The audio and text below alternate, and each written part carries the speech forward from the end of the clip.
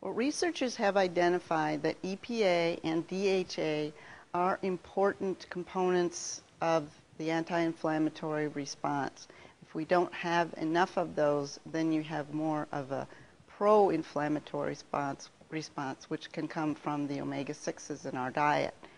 And in terms of effect, how they came to realize that there may be some dietary influences is the studies that were done in the Eskimos in Greenland. They compared those people's diets, which was basically marine animals and fish, were high in natural sources of omega-3s, to the Danish population, which had a higher balance in their diet of omega-6s.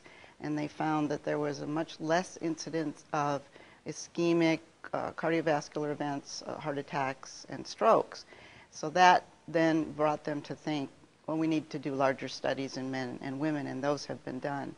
And evidence has come forward that in terms of our artery walls and how the cell wall functions in response to atherosclerotic plaque being laid down, that this can be decreased when there's a good balance of the omega-3s in the diet.